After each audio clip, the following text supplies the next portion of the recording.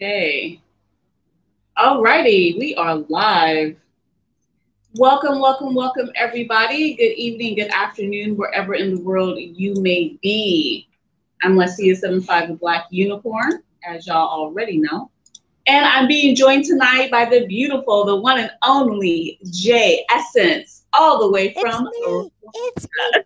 It's me. Okay. Oh, girl, how are you?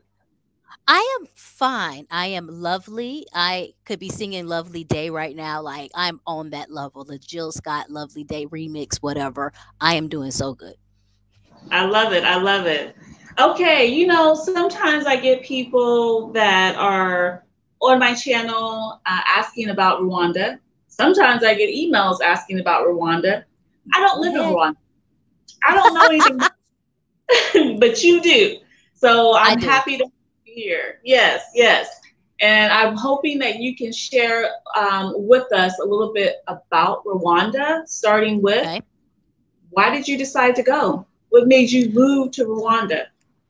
Um, so there's a little bit of like preparation and planning and a whole bunch of God snatching my life and saying, I told you to do something and I ain't know how to really listen to it. And my story is kind of complex in that regard. I kind of break it up into two parts. One, I knew I was leaving America. Didn't necessarily know where I was going to end up, but I knew it was time to go. So, like, when people always ask, and I get questions like that too, like, how did you prepare for Rwanda? My first phase was just preparing to leave America. And I actually went to Dubai. And so I was, shut everything down. I just needed a space to breathe and to think and just to get away from things. And I do believe that even in that concept, I was really looking to go to Ghana um for a long-term goal. I was really saying, where do I want to retire? Where do I want to have the rest of my life? Because the reality for me was I could not see my retirement life in America. Like I was working so hard and trying to be so right and do so well in the job. And I was getting the accolades, getting the resume, doing all of those things. And I just was like, okay, so at the end of 20 years, 30 years or whatever, just with the way the economy was popping off, just with this, like, I just couldn't see a peaceful end of a job well done. So I was like, I'm gonna make my peaceful end. I'm going to make, girl, that sound like death. Not like that, not that kind of peaceful end. Um, I just caught It's that one. Like, whoa, hold up, bring some of them good. words back. Um, but it was more so like, how can I create that? So I was looking at Ghana. I have a lot of friends in Ghana. Ghana's like the go-to space for places to be and all that other stuff. And so I was starting to say, I'm paying down debt and trying to build up this income. And I knew when I moved overseas, I was really going to stack. And like I said, my eyes, my heart, everything was Ghana, Ghana, Ghana, Ghana, Ghana. And it wasn't until I moved to Dubai. And the thing I will let people know is when you change your like perception or just change your placement, you can hear so many different things. And because I was in America, you hear about Ghana all the time because Ghana is West Africa. And it's the one that's closest to the US, is what you constantly hear. Once I moved to Dubai, Dubai is actually closer to East Africa.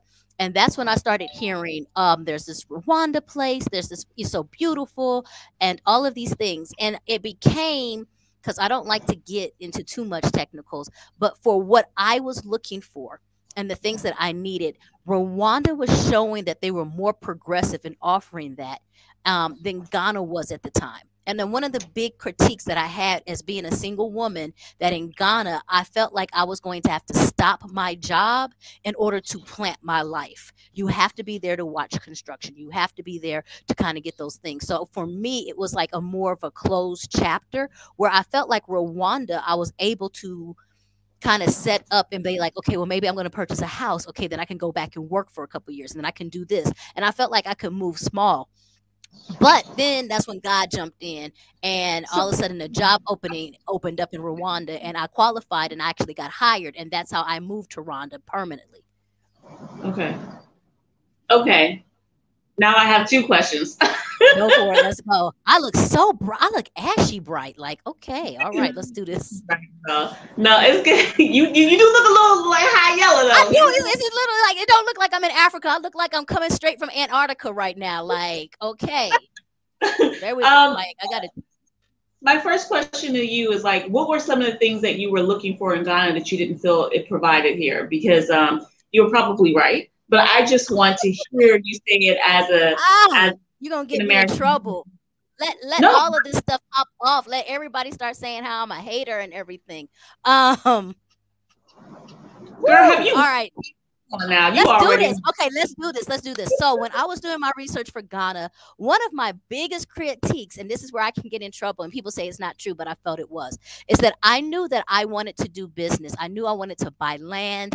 I knew I wanted to do these things. And I always kind of heard of like, I don't, like, corruption, or like you have to know who you're talking to. You have to know this, you have to know that.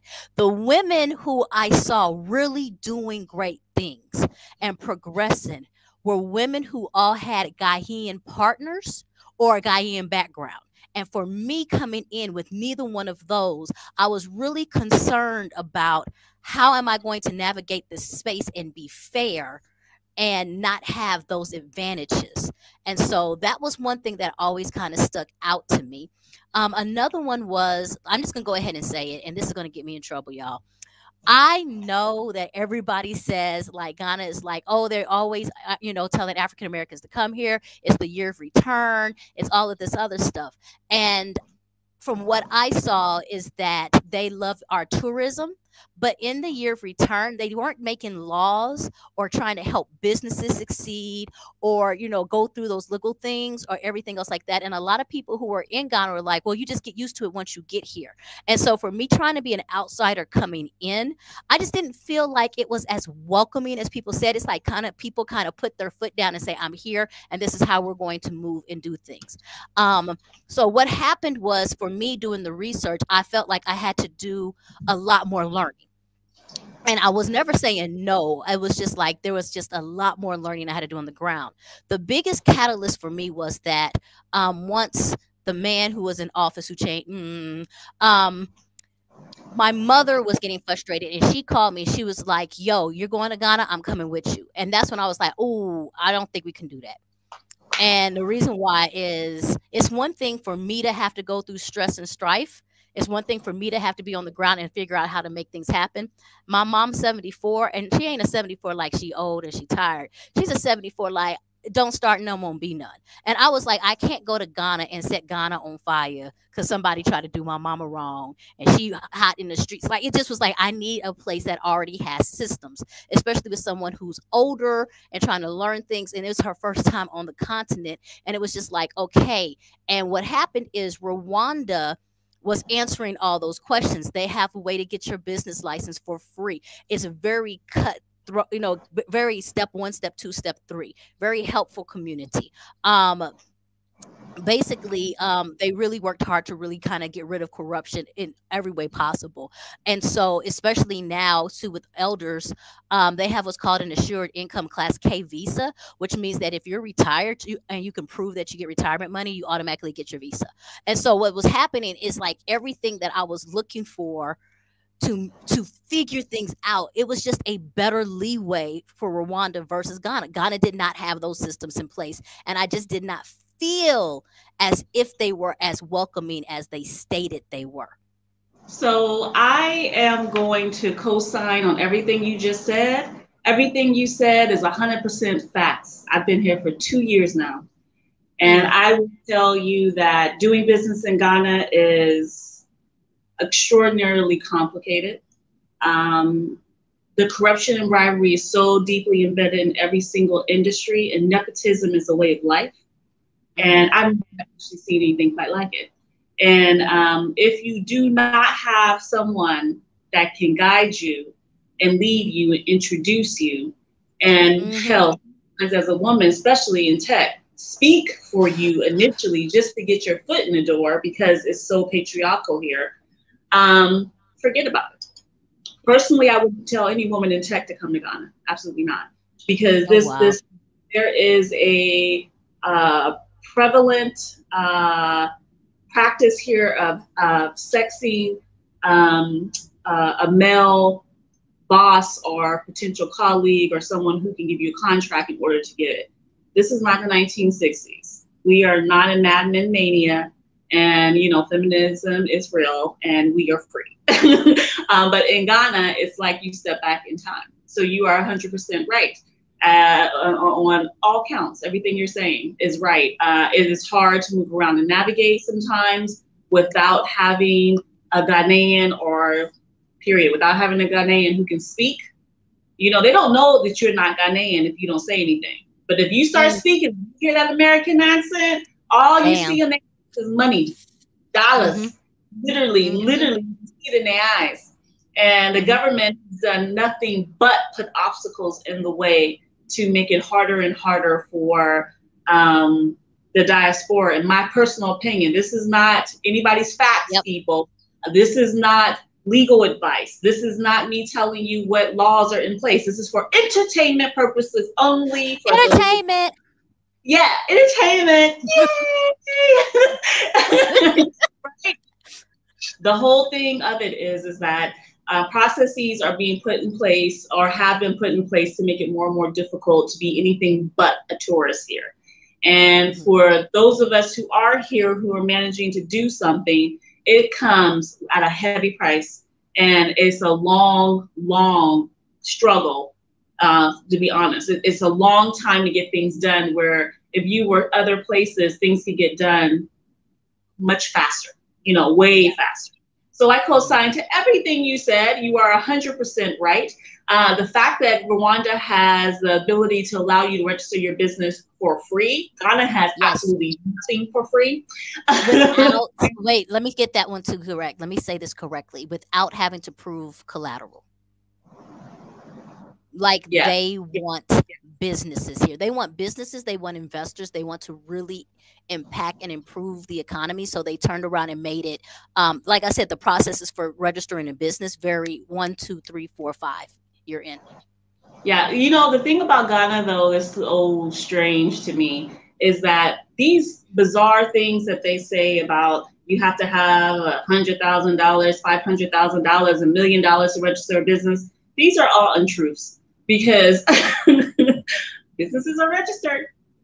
Businesses are moving forward.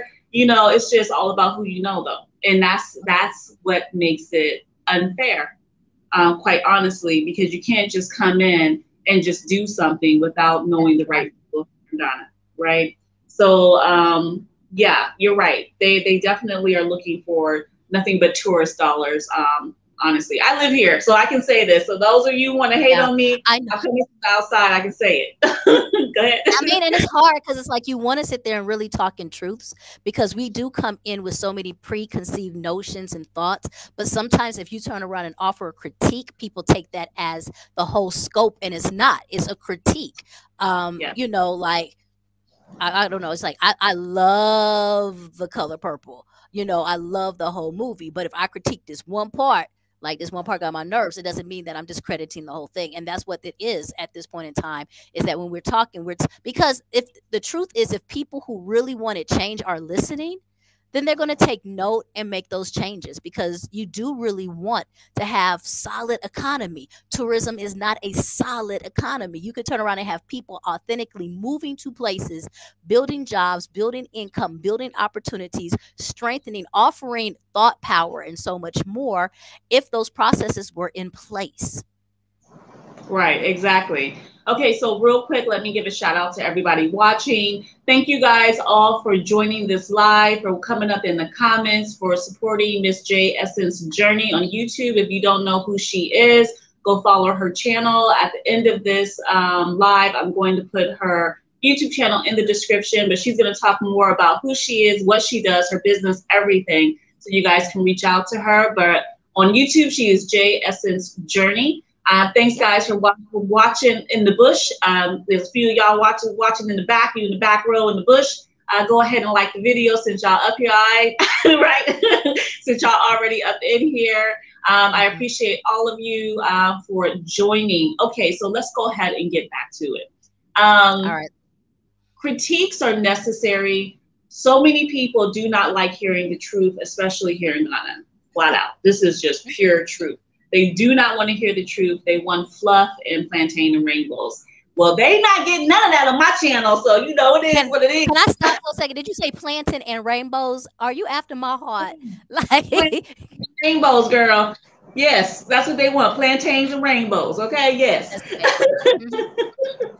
And it's um, like there's a piece of like it's okay to critique, dude. That's how we get better. That's how we yes, become better and different things like that. But like to carry that fluff, and I know I feel bad because all the time people are like, "Oh, you just talk so much about Rwanda," da, da. And I'm like, Rwanda's my answer. I love Rwanda. I am right, so ecstatic and everything, but it's for each person. It's their own journey. Like right, there is a place that is calling your name, and it might not be Ghana. For me, Ghana has turned around and done so many things for so many people. I will be right, partying in Ghana during New Year's, and I'll be in Ghanaian streets, but that's not where my home is, and that's not where my heart is going to be the happiest. I found some place that makes me feel 100% authentic and has given me the right to soar.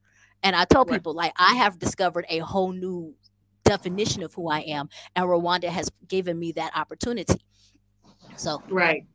And so I think that that is important for people to hear from you because that's how I feel about Ghana, right? yep, Even with all the yep, nonsense and craziness that happens, I still feel a sense of peace here. And I feel that anything is possible here, that I can achieve a lot being here. Um, hmm, it's just all about learning the game for me. But yep, I'm glad to hear you say that because people need to understand that we are walking our own journey as we are deciding to come back to Africa. We're deciding to make Africa our home, and we're all going to different countries. Yes, yes, Ghana is in the limelight because a year of return, and so many of the YouTubers are in Ghana. You know yes, that attracts a lot of attention too. But it's nice to see people following other channels like your own and people in other African countries so they can get a perspective or at least a balance of what's hmm, happening outside of just Ghana. Like, because yep. Africa is a whole continent, you know? It's like So, an entire continent. Like, oh my gosh, yeah, like, yeah, like all of it. Like, you yeah, can't do Africa in a day. never. Never, right? It's not Six Flags, just saying. No.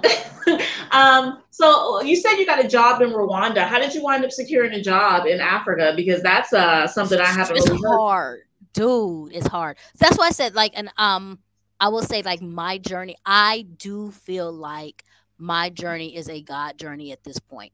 I don't know how. And like the one thing that people tell you is like keep your moves quiet. Don't let everybody know your moves. You know, like if you're planning something, shh, be quiet. I was about to sing "Break It Down."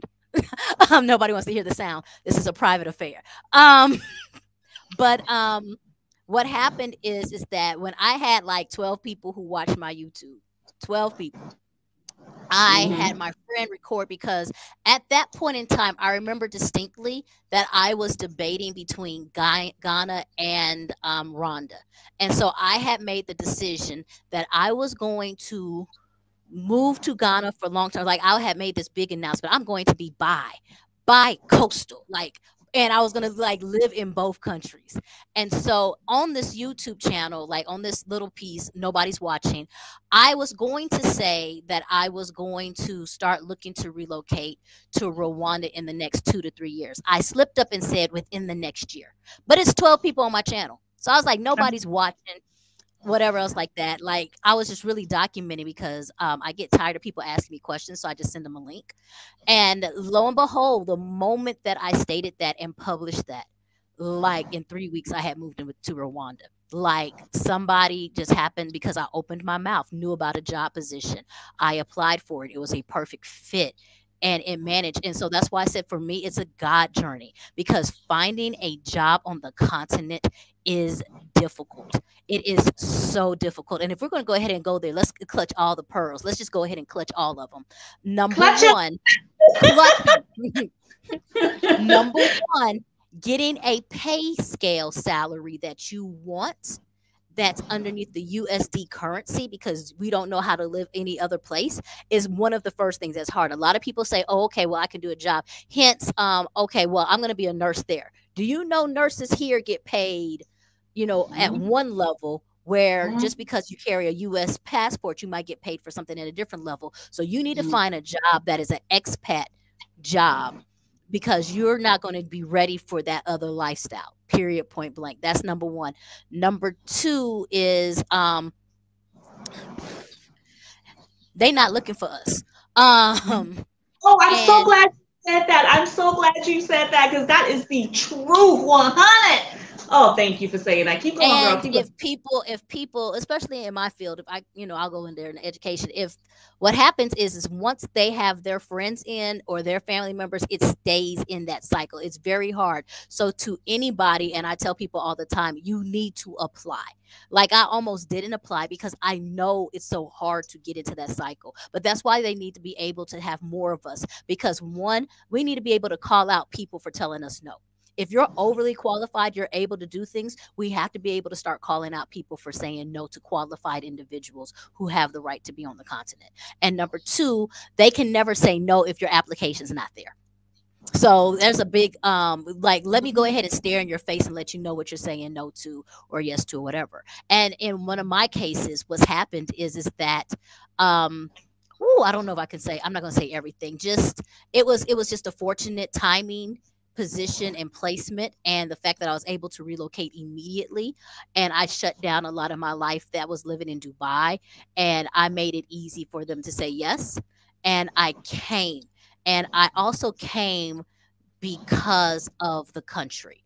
I did not necessarily come because of the position of the job or anything else like that.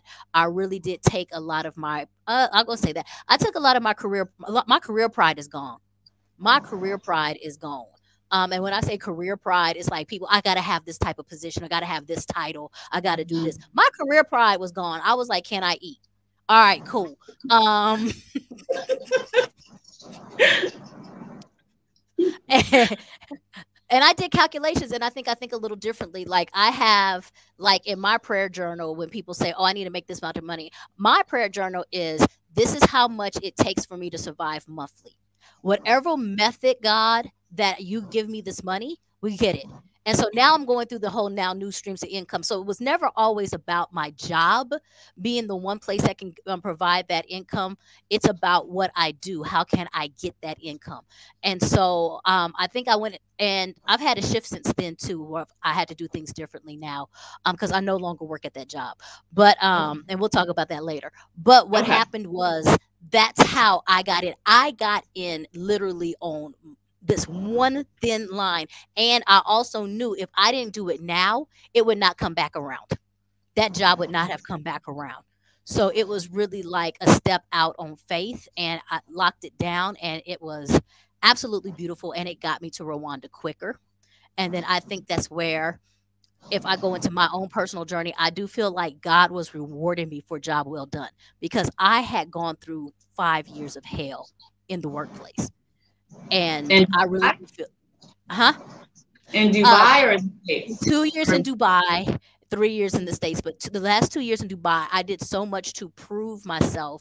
Like, I had to break against all odds. My school got accredited, like, all kind of things. A lot of other people got the credit, and I was okay with that. Like, I'm this Black woman who's used to everybody else getting credit. Just work hard and make sure you can eat and be okay. And I think that he snatched me from that situation and said, "I have other work for you to do, but job well done. Here's a place that you could be and be happy, and then there's other work that had to be done." okay, so you know what's interesting? I didn't realize you were in Dubai before you came to Rwanda. Yep. two I see years a yes, two two going years. into three. Okay, so I see a correlation between the two of us. You know, we're in the same workout group. You know, we still try to make it Yes, we happen. You are. She's a little bit more committed than I am. She don't know that. I was really hoping this part didn't come up. She's a lot more committed than I am. No, but that's how we're doing this collaboration because I know how I feel about collaborations. I will only do it with people that I know and I feel I can co-sign for and it will be good. So thank you for coming on to this particular live with me. But I spent 2 years in Germany before I came to Ghana. And I think that getting out of the country and getting out of the US, right, or getting out of your country of origin and then having I call it a soft landing. You have a soft Oh landing my because you gosh, yes. right, and you're seeing how different things there are, and then you come to Africa where everything is almost opposite of anything you're used to, Mm-hmm. very different. So you have to adjust, and it takes time to adjust. But it seems like when you're coming from somewhere else, not just going straight from America to African country, but you're coming to a second country, your landing seems to be a bit more like you can adapt better. You know what I'm saying? Yeah, yeah. I see you, girl. Oh I my see gosh, yes. Yeah, I mean, I never enunciated it in that way until you said it, and I'm like, yes. And then I was also fortunate. I lived in Liberia in 2008. And there's just a couple other things that's happened in my life that I tell people it makes it easier for me to nice. um to adjust. But that's soft landed because you do have to just deal with so many reality checks. Like, and this one's simple. Um, mal inches, feet. That's a US thing. If you don't know this metric system, if you don't do your metric systems, like very basic stuff, but we have been so in our own bubble for so long to the point where we think our way is the right way. And that's a Yeah. very, very light example. But there are so many things that you have to learn. And I do think, like, if you said if you were in Germany and I was in Dubai, there were some harsh reality checks. Like, I didn't realize not everybody work as hard as I do. Like, oh, Okay. Okay. y'all end the day at 4 o'clock. Like, mm, tell it. Tell it. That oh, is true. Yes. That is so, so, so true. Things are definitely different. The metric system is something else, right? It's oh something my else. gosh. I still be calculating. I'd be like, okay, 1 times 2.5, carry the 3. Okay. Look, let me get confused. They'd be like, how many kilos you are? I was like, kilos? Kilos. No, because I was like, what's wrong with your cell? Like, I'm anorexic. Like, where does 90 come from? I like it, but this ain't right. I got hips. Oh, I got to convert. Oh, times the, never mind. Let me get off this scale. Let me get off the scale. Right, right, right. Or So, like okay. with the shoe size, like that messes me up. I do not know my shoe size. Ooh, yes, shoe size, Because it's the clothes. inches. I'll be like, oh my God. No, centimeters. It's centimeters. I'll be like, I have no clue my shoe Everything is size. completely different when you're coming from America to anywhere else Mm, in the world. And so that takes a lot of adjustment for those of us from the US. So yes. what are you like how long have you been in Rwanda? Oh, stop. Wait a minute. It's like for me, like in 3 hours, it's my 1 year anniversary. I came November 1st. I Nice. came November 1st. This is my anniversary. Yes, I'm It's going to have to play it. three Yes. yes, anniversary. Do you know what today is? It's your anniversary. Yes. Ah, I'm not gonna hit that note. It's made for you and me. Like that's how it is. Like, Love yes, it. yes. I am I love it. officially almost 1 years old. Awesome. Congratulations. So Thank now you. that you are in Rwanda, how are you helping others come to Rwanda? What is it that you're doing now in Rwanda? Let's talk about your I'll business. be okay, because like that was a beautiful segue, and then the humbleness in me was like, I just do me. And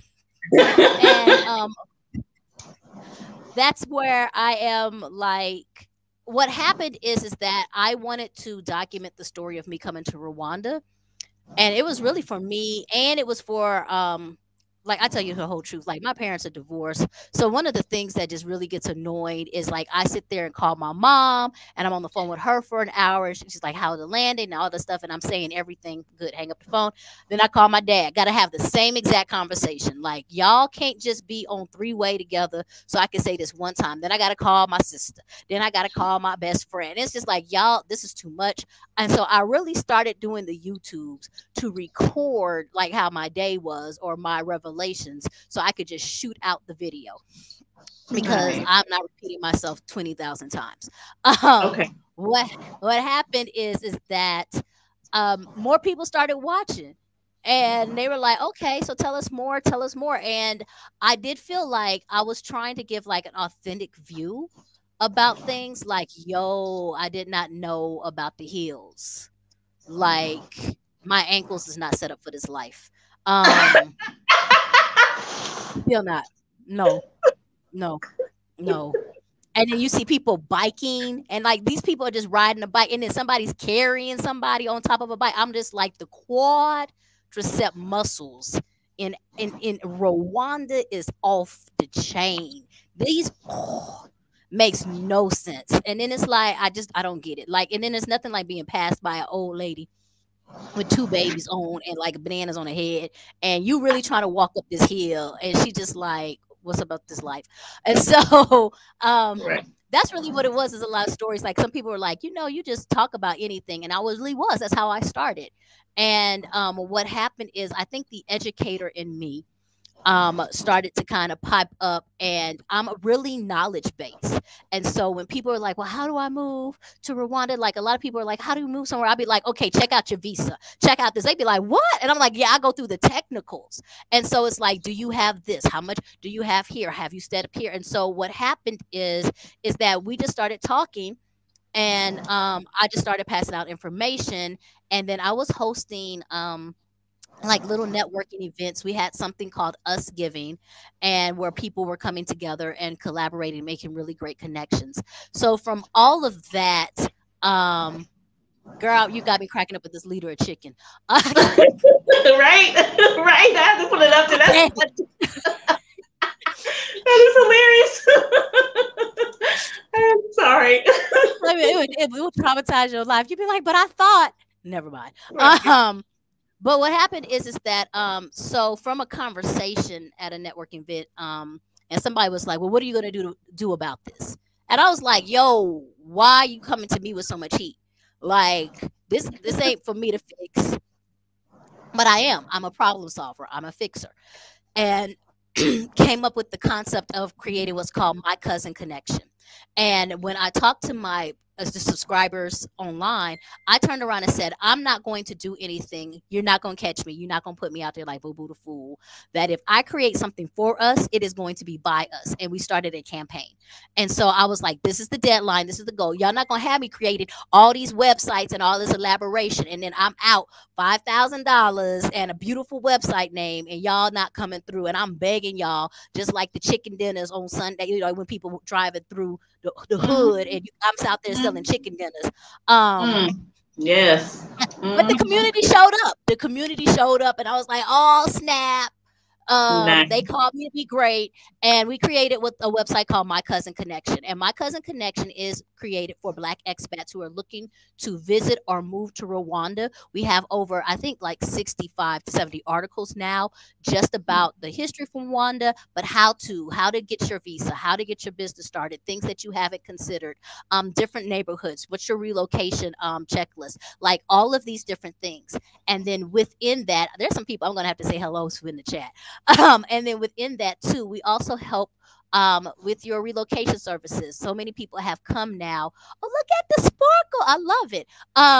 Have come, and like we take them on the bank runs. We get them set up with MTN. We have a system out here called Momo that is really complicated because we have no idea about this stuff in the States.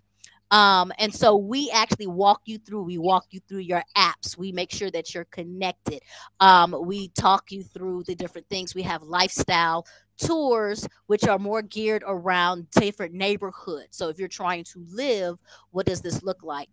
And so it's really part of the creation. It was we launched July 1st. We are still redefining who we are and what we look like, and that's because if somebody has a question, we jump up and try to answer it. We try to support whatever ways possible. We have the consultations, we have the talking, we have VIP lunches where it's been really beautiful because we've actually put investors together. They've created stuff like we just connect people. We just we connect. We try to help you. Girl, we even have somebody who calls because they can't talk to their taxi driver, and so they talk to one of my counselors so they can translate. Like, we're just there to support in whatever way possible to help you get acclimated. Because I will say this: it is not for us to We help you sustain yourself. Okay. Like, like you only get breastfed for so long now, player. You know what I'm saying? Come up, start walking, start walking. Um, but Okay, that's so what it is. That's what my so cousin connection is. mycousinconnection.com. mycousinconnection.com. Okay. So you guys work with the diaspora, right? Is it just Yes. Americans? No, we're actually open. We've had a couple Canadians, people in the UK. Yeah, it's open. It's open. But it is for us. That's one thing that we kind of, and right now, we're really good at that. But no, it's not just Americans. So I have another question, but let me thank Hash Dapper for the super chat. Thank you very much. I appreciate it. Thank you. So my question is about My Cousin Connection, about the company.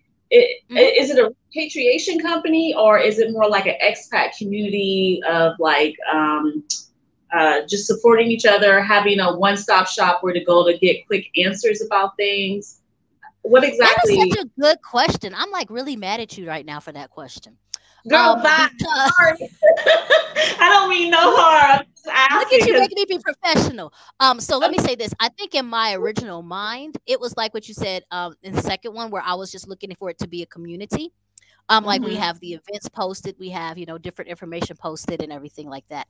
What I think has accidentally happened is the first, where we do sit there and support you with information and knowledge in coming back. So it was not created to do that, but it was created to be a house first for all your information that you need. But what happens is once you get connected with us, like literally just had somebody who flew in yesterday and was like, wait a minute, you don't have your results yet, let's call and find out where your results are. Let's do this here. What do you need? You're looking for this place. Okay, well, go ahead and try out your first 3 plans. If not, call me. I got somebody who I can call in the back. Like literally, that's what we do. So it ended up being that. And then I have to say, because of my cousin connection, well, I have branched out and done retire in Rwanda tours, which is really focused on our retirement community. And there's other things coming. So I think you're right. I just didn't know. Let me sit here and be quiet and write notes because I just learned something about my own business. no, no, that sounds amazing. What you're doing is fantastic. It sounds like the diaspora community there is receptive to each other and helping each other Yeah. and working together and being Yes. positive. You can correct me if I'm wrong, but Mhm. yeah, okay, yeah. So I mean, when you have that, you have the ability to do things in such a normal and fantastic way, like you are. I love what you are doing. It is amazing. If I were in Rwanda, I definitely would be hitting up these networking events because they sound like a lot of fun. And the us giving, like I just love that Yes. title. That's We're ready. Yes, we found our turkey. We found, girl, we had to find orange sweet potatoes, but we found them. We found them. you found them. You found them. I mean, Orange but sweet potatoes. at least black Not the folks white there ones. believe in Thanksgiving or us giving or how you want to put it. I was trying to get people together to do it here, and folks is like, "Oh, I don't believe in those white people holidays." I'm like, "Okay, I But can't. well, I'll Too say much." here, and so let me say this, and that's one reason why the word is us giving, because I knew that that was going to be the argument. And my I, thing is like, let's be quiet. We have our own culture, and you yes, can call it what you want to, but black folks coming around the table and yes, eating some good food, talking yes, and communion while the kids is at the kiddie table, and all yes. this stuff, and then you end the whole night by playing the Temptations, That's what I'm um, saying. in my mind. You know, like God, we Yes, have traditions, dude. We have things that happen, and so we can get into the politics. Even that's part of the conversation is getting into the politics. But yes. the whole purpose of it is like I'm not here for. I gotta say this correctly. I'm not here for. I know what happened with the Pilgrims and Indians. There's been a lot of jacked up stuff in our history, but there's Yeah. also these beautiful moments, dude, that I Right. can remember with my family around the holiday season with my Right. friends. I can tell you this. My grandpa was supposed to like he wasn't supposed to make it past 3 months. You know what I'm saying? And he stayed with us 6 months. And half the reason I believe he stayed with us 6 months is because my homegirl, Cassandra, I'm shouting you out, makes this macaroni and cheese. And she only makes it during the holidays. And he Wow. had vowed to get the last of that macaroni and cheese. Like, we all knew we was not allowed to touch the 5-star mac and cheese thing. And what happened is, like the year before, my brother ate it. And my grandpa can't see in one eye, but he showed it. Oh, he saw all of that go down. And it's just all these stories. Like, we're not gonna lose the stories of us. I don't care what happens. Let's not lose the stories of us. Let's keep making memories. And that's one thing about My Cousin Connection. I believe in memories. I believe in moments. I believe in just the things that make life robust. And we do. We are life. So we're going to come together. We're going to say, we're going to wobble. Somebody going to wobble up in this piece with me. I love it. I love it. I love it. I like how you put that. That is the truth, because as Black Americans, we do have our own culture. You know what I mean? But we have our own culture, and our culture is part of coming together as family, our friends and family, or house hopping in different people's houses on Thanksgiving. Wearing. Okay, exactly. It's a part of who we are, and I have fun. Potato salads. Let's go. Let's do this. You know what I'm saying? So I appreciate what you're talking about. And I'm glad that you are sharing what's happening in Rwanda, because I know it can be very helpful and motivating to people who are either on the fence about whether they want to come, or people who have already booked their ticket and they're coming for their first visit, or those who've already visited and they are about to make the move. I think this is the kind of stuff they like to hear. I know I would like to hear it. This is what I would like to hear. I like to hear someone like me, that looks like me, has some of the same experience as me, coming and doing things. You know what I'm saying? That's what's up. That's what's up. Hey guys, thank you so much for the super chat. Thank you, High Vibes. I appreciate all of you guys inside of the comments giving basically shout outs, talking about your own experiences. Those of you watching from the bush, in the back of the room, who aren't saying anything, please make sure to like the video. Go check out J Essence Journey YouTube. I'm going to put her information in the description after the live ends. But I want you guys to know who you are hearing from today. We are talking about Rwanda, living, moving, working, just having your life in Rwanda. And Jay is now living in Rwanda. So, okay, tell us about land. Can foreigners own land in Rwanda? Why you be asking all these questions? Oh my gosh. Oh my gosh. You're going to get in technicals. All right. So here's the first one. I own land. I own two, I don't know how to say plots. I own 2 pieces of land. It's called the Bogasera area. They are, I would say, lakefront properties. I am overlooking the lake. Once again, God be doing stuff. So I own land. Foreigners do own land. There has been, in recent weeks, I'm looking at it, a new ruling on land. So for those people who are looking for land, I'm going to be 100% authentic and say you need to talk to somebody. You might need to talk to 2 people. And the reason why is that foreigners, there's 3 different types of land. There's residential, there's commercial, and then there's agricultural. At this point in time, there's a limit on how much residential land a foreigner can hold. The reason behind the limit, I am not a government official. I am only utilizing my opinion. But on my last live, I talked about the Master Vision 2050.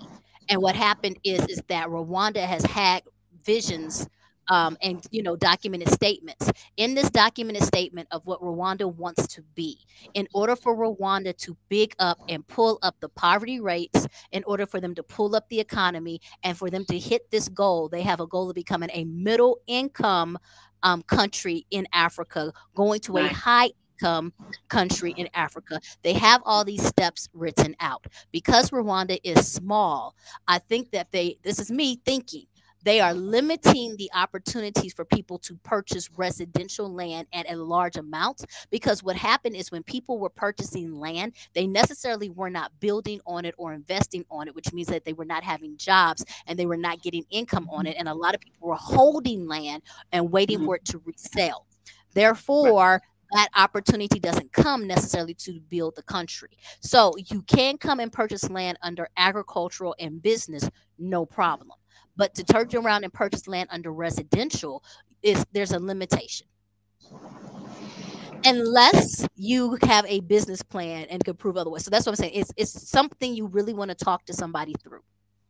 Right, right. And we know that you are just sharing for entertainment purposes. Only and for not entertainment. Just, only for hey, exactly. hey, it's the right? hey, it's the puffy, That's it's the what take I'm that, talking take that, about. take that, take that. So so okay, so I realize they've made changes, and I'm sure that those changes are going to be well known soon enough as people do their research and find out how things are happening, because every country makes adjustments and new laws when they need to. But I have a question. When before the changes were made, was land there leasehold or was it freehold? No, for like the land I have is mine. And there's no going through chiefs or anything. And so that's another thing. Buying, when it comes to property, when it comes to land, is a government run entity. Like, you really don't even need to have lawyers there. And that's something that's very different for us. And people always come all the time like, what's the Okay. lawyer? Because you don't need a lawyer. You need to be land notary, and you need to have, these different things to go through. But it was your land. There was only certain places where it was leasehold, and that was like parts of Kigali, um, because that's the city, where they were kind of watching to make sure building was happening. But like the land that I have is mine, 100% is mine, is mine, mine, mine. I think everyone has a different view or perception of what leasehold is based on the country that you're living Mhm. in or moving to. So okay, good. I understand that. Okay, And so then I will say, like, the kind of with the leasehold here, and it's been murky, so I'm kind of murky on this one. You have it, you just have to get it approved by the government or the land agency office, like for 50 years. Like, are you using it for what you're using for? And it's nothing minor. It's just, once again, making sure that they don't have dormant land. right, right, right, right. Hmm. Okay, all right. So that sounds good. So how are the people in Rwanda? Like, how do they are they receptive to Black Americans rolling through? How they feel about it? Um, like, I don't know how the truth I'm going to get. They're I mean, receptive. they cool, Actually, you know what I'm saying? yeah, but so let me go ahead and just be 100%, 100%, 100%, 100%. Um, Please. I know, and it's like so hard for me to say. But just like, how when you would go over to somebody's house and your mama would be like, "Don't act nothing. I raised you right. Don't do this. Don't ask for no food. Just you put your hands. You do it like, ooh, like, get you people watching us.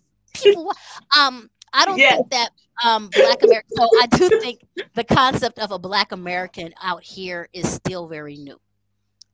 It was not Mm. really a place that people were always going to. And so what I will say is that they are receptive to us.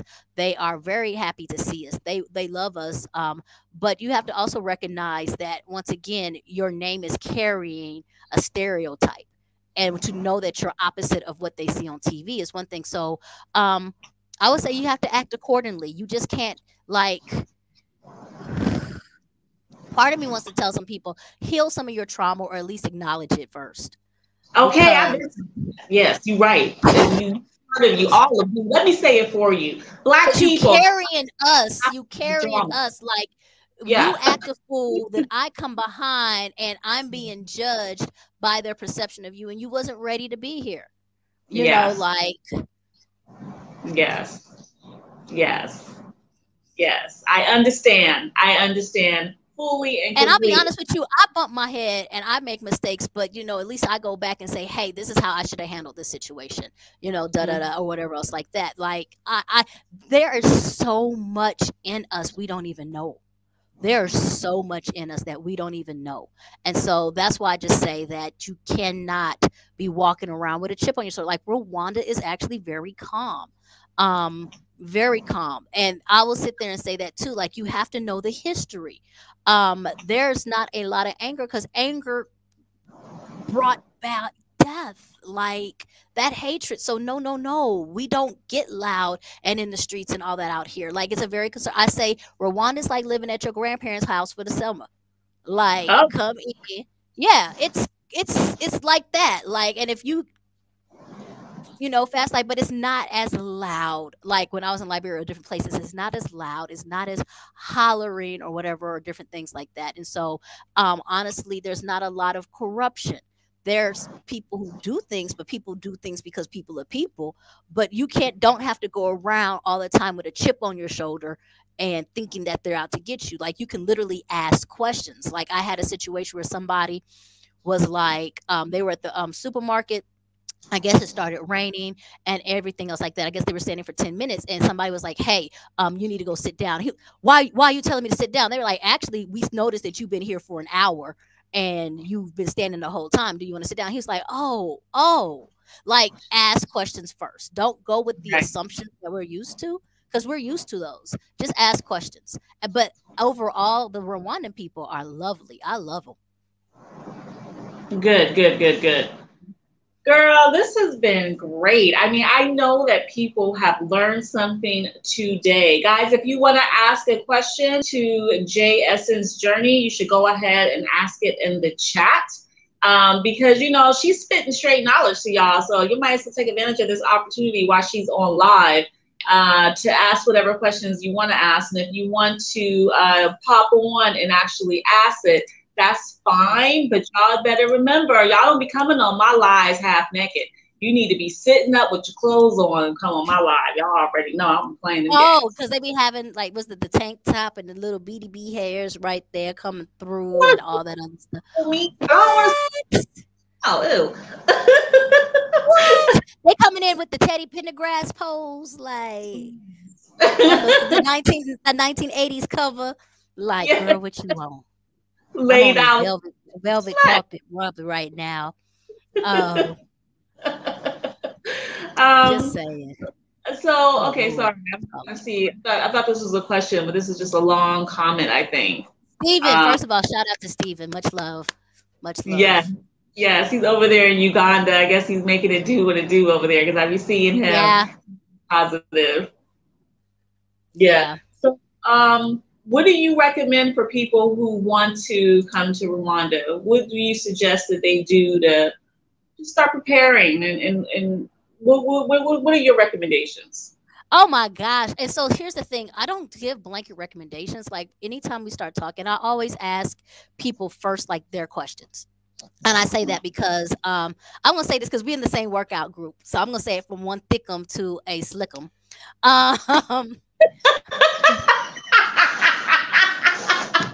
Go ahead, girl. so one of the things that I really used to have a pet peeve about is that whenever I would go to the gym, or when gyms were really big and stuff, I would always have like a guy come up to me and be like, "Hey, I can help you lose weight. I have a meal plan. I have this, I could do this." And they will turn around and start telling me all the stuff they think I need, but they never asked me what I wanted. Yes. And I think that's also something that's a horrible assumption because I'm running half marathons, dude. Like I'm a strong endurance person and I Yes. might not be skinny, but I have that. But what I realized is that that was very early for me in the way that I do things is that I will not go and take my assumption upon your life without asking you what it is that you want. And so if I don't ask those questions, we're going to go down a totally wrong way. So the first thing when you tell me when people say what it is that they want through Rwanda, I'm going to sit there and say, well, what is it that you're seeking? What is it that what is it that you want? What is it that you're hoping to find? And are Uh-huh. you trying to find a fairy tale or are you trying to find and like I always say, your own personal freedom, because I can help you discover a place that will be quiet enough for you to figure out you, and you can just make that decision and determination if it works. You can ask me questions and I'm going to tell you if it's yes, if it goes into that direction, or no, really, maybe not. Because I tell you now, for people who are very used to city life, very New Yorkish up in here, you know what I'm saying? You know, is it like Rwanda ain't for you, player. Right. Rwanda is not for you. And Right. only because it's like, I am country. I grew up in Oklahoma. And Steven, I saw that little slick comment that you stated. Do know we have some bomb barbecue. Do know Texas is also up in this blood. So we own the barbecue tip. Don't be sitting there all willy-nilly and all this stuff. Blah, blah, blah, blah. And then what's North Carolina barbecue? I ain't never heard no North Carolina NC barbecue. I ain't heard of that. Just because you made something in your grandpapa's house and makes you feel good about yourself, you put a little sweet baby Ray's on it or everything, don't make it authentic barbecue. All right, but I'm going back to where I was before. I forgot what I was because he really did make me hot with that one. You gave an excellent answer to that question. So, okay, so Gloria has a question for you. She says, Yes. hello, Jay. What is the Okay. health situation like in Rwanda? Like doctor's Oh, visits, pharmacies, and such. I have to know who I'm talking to when you say that question, only because people ask for different aspects. If you're looking for general health, not an issue. And then one of those things, and I know you can speak on this, is that once you leave America, like leaving America is a whole different concept. Health care is just different. And we don't Yep. even know how to think like that. And Yep. so there's a video I did with my mother when I made her go to the hospital. In fact, I'm glad I'm doing this because I'm going to make her tail go to the dentist. But I made her go do a checkup because she's 74. And I was like, if you're going to come here, there's a doctor that needs to know your medications, know your vitals, know all of this stuff. So she went to the doctor and she was freaked out because it's the first time in her life that she had to mark she did not have insurance. And Right.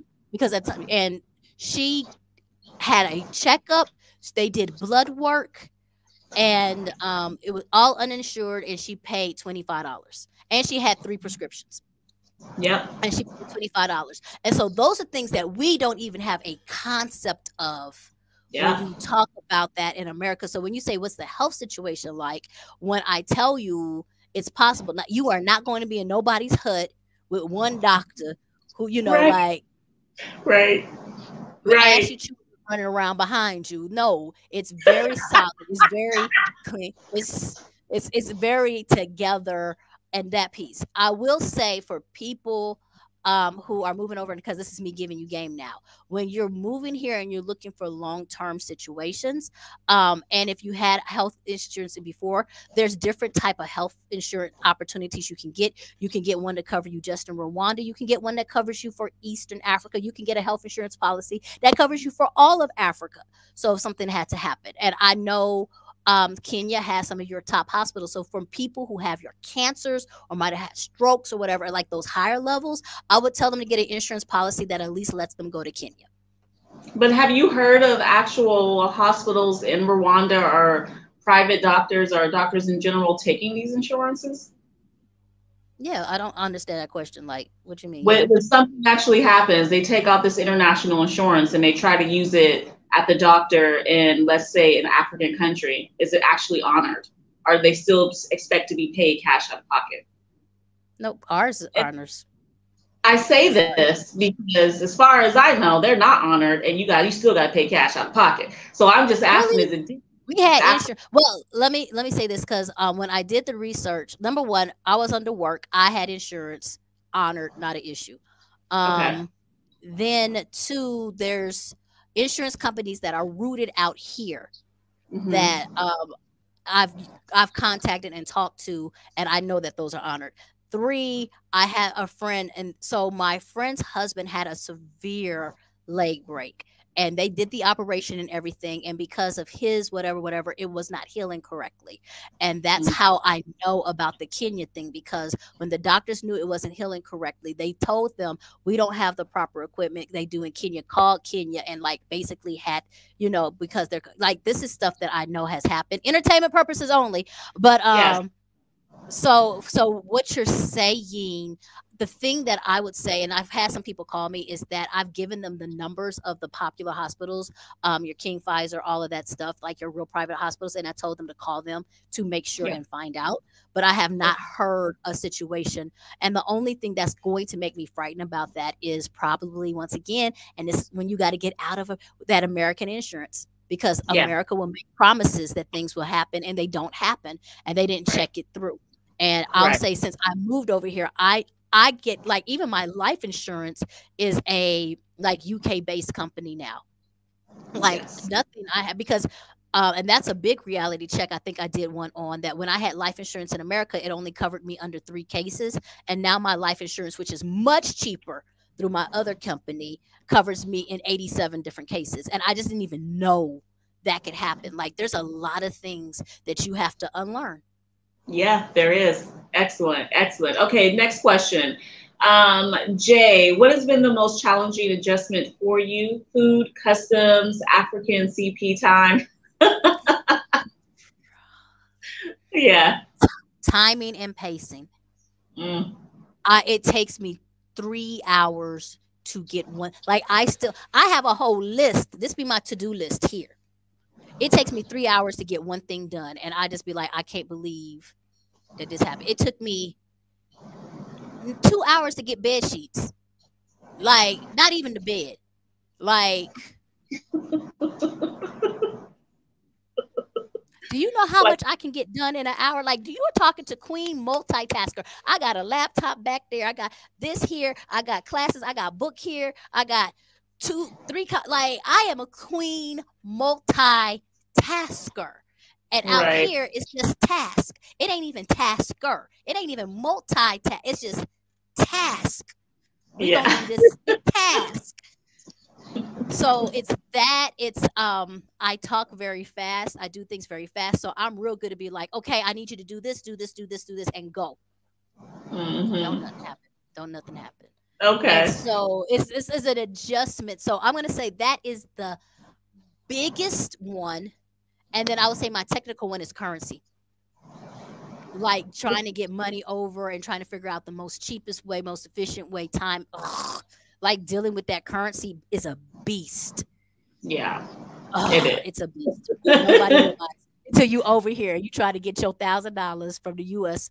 Like, oh my gosh, currency is a beast. Huh.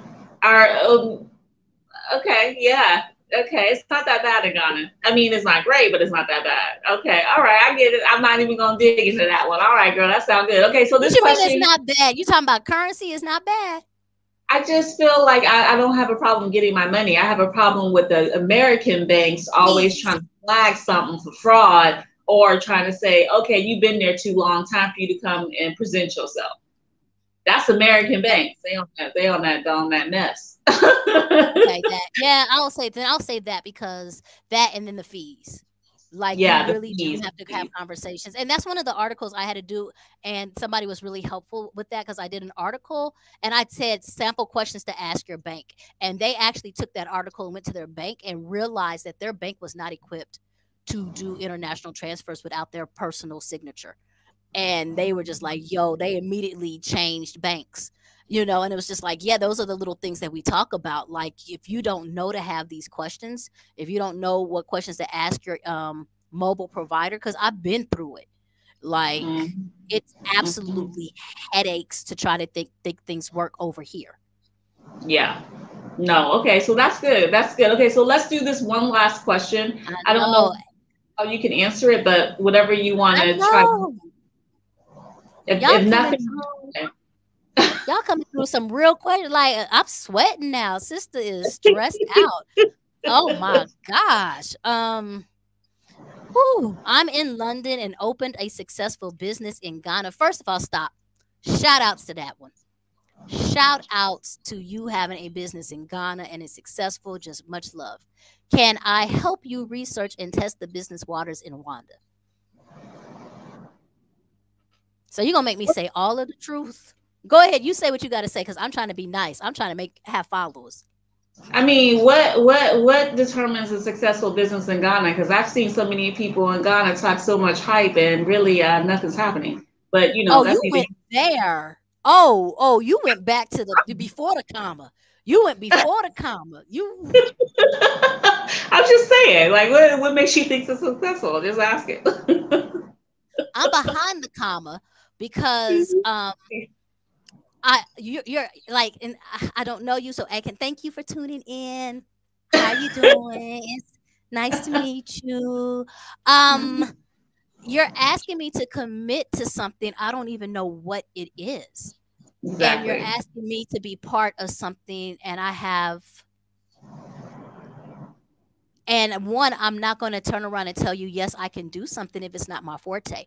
I can tell you how to get in touch with the business department. And I will tell you, Rwanda Development Board will sit down with you with their actual people and help you figure out the Good. best moves for your business. They will turn around and talk to you about different districts that might be able to utilize it or need it. They will also tell you if the business might be successful or might not. I know somebody who came out here who was very eager to start a fast food restaurant, and they were kind of like, yo, that ain't gonna pop over here. And it really doesn't, because Right. everybody used to take their time. They sit, like, the fast food really doesn't really work well. And they went back to the drawing board and came up with something different. So before, yeah, I'll do with the after comment. I hope I said it with enough love that you still feel edified as an individual. But I don't like taking on responsibilities that were not mine to take on. If it's your business and it's your vision and it's your work. Now, will I sit down with you and help you answer a couple questions as much as I can? But that's not my vision, baby. It's yours. And I'm not going to sign on to something that's not my vision. I've been through that before, and it's not for me. I got too much going on in my life. Child, you so nice. I You, know. Wasn't that good? My mama yeah, raised me right. Yeah, girl, you raise say me it right. nice the first I time. will let you know what it is, because the Chicago of me will come all the way out. Oh, see, you No, Chicago. Yeah. I no. don't know you. You came in, and I see it right there. And it's, I don't know this player. I don't know you. I say it nice. See, that's the country in me. I'm gonna say it nice. Now, here's the thing. I said it nice that one time. You Mm-hmm. know, I'm helping you get a better understanding. Uh-huh. Uh-huh. Right, right. Okay, let me address this comment real quick. Okay, so SM, you say apart from cleanliness, there is nothing Rwanda has over Ghana. Let me be very clear. This is not a tit for tat of what country is better than the other. This particular live is sharing the experience of someone who came from America and moved to Rwanda, and how she did it, what she likes about it, and what she's doing now to help others come over. So we're not doing a tit for tat. I know many people like to do that. No, boo, this is not that type of party. We coming together as women. We're coming together in love. We're coming together as sisters who are just sharing what options are out there and how we decided to take our own individual journeys. That's what this is about. Okay? You own one. Um, Good. let me Okay. let me let me add to that one too. Only Okay. because I come in with the educate. Well, Yeah. Rwanda and Ghana actually have a partnership through their governments, and they both work together to edify each other. So what you're turning around and saying is that you're creating separatism that the own governments don't have. So nope, not a competition, more of a collaboration. Check the messages, check the mails, check the news. They've been working together for the last year and a half. They sure have. They sure have. They've been talking about it too here all the time on Yeah, the news stations. yes. So you are Mhm. So very I nice. love that. I love how people put their own agendas in something that is not the government's agenda at all. Yeah, they say a lot of things. They say a lot of things. Miss Nigerian, like, girl, thank you so much. I know you changed your name, but you know I'm always gonna call you the name I know. That's my Oh, moderator. So that's our homie. She's also in our group. I'm not gonna call her real name out. no, Thanks, okay. sis. So is there anything else you want to add? Do you want to tell people where they can go to find out about My Cousin Connection, where they can go for your YouTube channel before we close it out? So those people who are interested in My Cousin Connection, it is My Cousin Connection, www dot, I'm not going to spell all the words out, my cousin connection.com. But that's really the space that we focus with on Rwanda, and really giving you information and knowledge and those things. If you're just curious about me as a person, and who I am, my name is J Essence. JAI space Essence, MJ Essence Journey on YouTube. I'm J at mycousinconnection.com. Literally at this point in time, I do feel like I'm Googleable. So you can find me if you're trying to hunt me down. On Instagram, like it's so many different entities, dude. Like if you want to find me, like you can find me. I know you see me on the radio. True. I love it. I love it. I love it. Okay. Again, guys, I'm going to put her information in the description box so that when you right when you want to reach out, you can. Please go over to her channel and subscribe so you can learn more about Rwanda and her journey. You know what I'm saying? So love it that you agreed to come onto my channel. Thank you so much. I appreciate you dearly. That's the hug. There we go. You hot yellow. You bright like damn near white. Hey, no, hold up. No. See, it's just because it's wintertime. It's just because it's wintertime. You know, no. It's just because it's wintertime. And the way the light is set up, you know, it's like the light is a brand new light. So it's the ultra light bulb. And the way the shine is hit right there, like, you know, now I gotta, because it's Halloween. And so I'm trying to do the little ghost thing, like, hello, welcome to your future. You know, like we ain't gonna sit here and call a sister out just because, you know, the pigmentation don't be pigmentation all the way through at times. Like we go through cycles. It's girl, the phases of the earth. Your melanin be positive regardless. I'm just playing with you. Let me tell you this. Don't ever question my melanin, because I got some full C that will make you see the truth. You say what you want. Love it. I love it. I love every minute of it. This has been a fantastic live. You are hilarious. And it was so much fun to be able to do this live with you. Guys, thank you so much for joining us on this live. Again, I'm going to put her information in the description. Please go over and subscribe to her channel when you're watching this now. Or those of you who will watch the replay, go over and subscribe to J Essence Journey. Okay, girl, thank you so much for joining me. Have a good night. Thank you for having me there. That was easy. I messed up the whole good night. Do it again. I messed you up. It was like to drop the mic and I kind of started talking. Go ahead. No, I ain't dropping no mic, bro. No, whatever you want to say it. I just had a fun time. So thank you for thank you for helping me get into my anniversary. I'm so appreciative. This was a beautiful moment. Yes, I'll be working out in the morning. Happy anniversary, and we look forward to celebrating more anniversaries of you living and thriving in Rwanda. Okay, thank you. Bye. Bye, y'all. Bye. Peace, y'all.